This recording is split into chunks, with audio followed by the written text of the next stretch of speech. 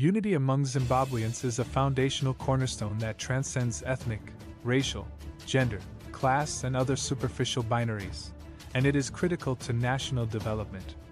As Zimbabweans revel in the Christmas festivities, unity and love was manifest throughout the holidays that persist until next week.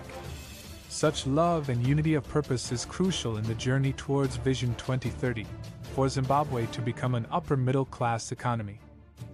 Posting on his X account, President Mnangagwa said joy, love, and togetherness are vital to national development. May this festive season bring peace, unity, and prosperity to our nation.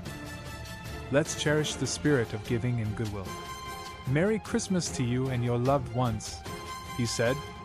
Last week in his Unity Day message, President Mnangagwa said Zimbabweans should remain united and continue fostering a culture of unity among themselves as they are the sole guarantors of the country's independence, peace, freedom, and development, pursuant to the realization of Vision 2030.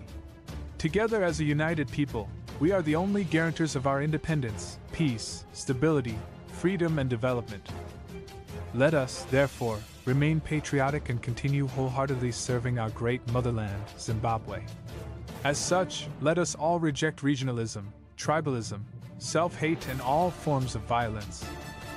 We have a duty and responsibility to work harder with honesty and integrity to utilize the vast opportunities that are before us.